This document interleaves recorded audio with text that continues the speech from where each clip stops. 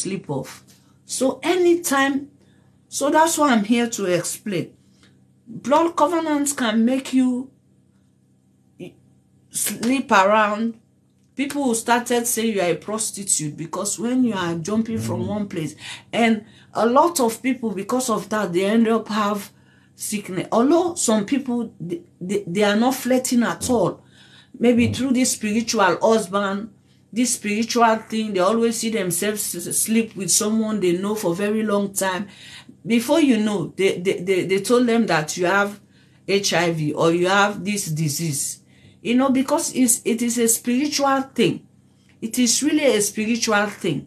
That's why I came out. I said, me, Maya Madinke, I'm not going to keep silence. I'm going to come out online and represent all the people blood covenants. Because it is really, really a tough thing. It is really a tough thing for someone to come online, explain